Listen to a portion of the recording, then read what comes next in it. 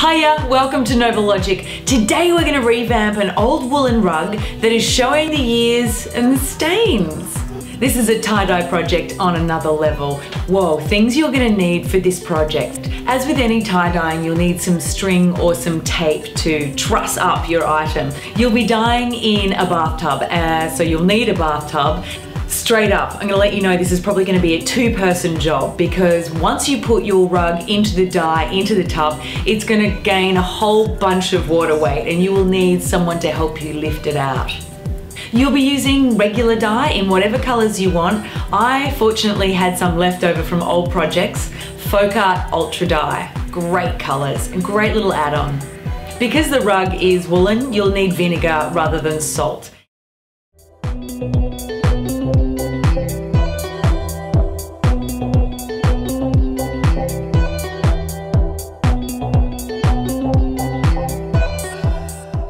Kinda impossible to manually move a rug this size through dye to get an even coverage. So that just means this process is geared towards a more uneven, mottled effect.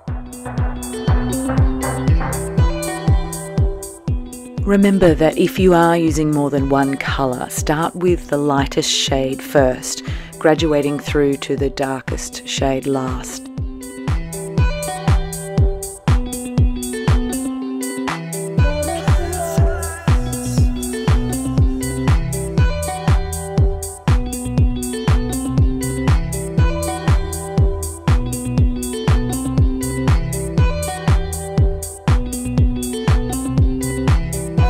Keep in mind also you will need a place to lay this rug out flat for drying.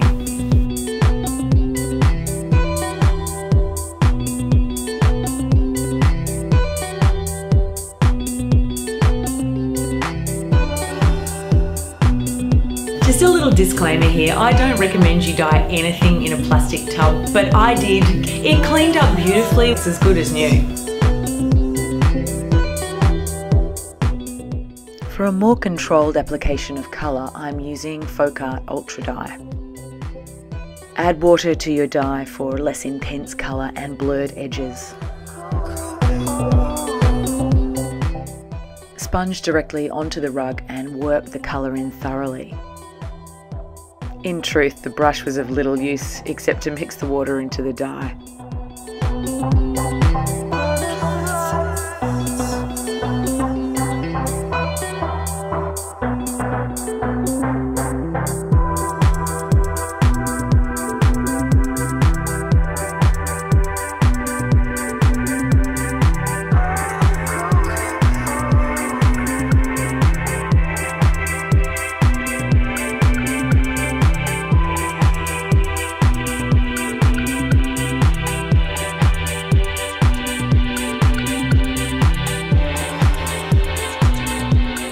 Thanks as always for watching. I hope that this Noblelogic DIY has given you the inspiration to dream, maybe even do.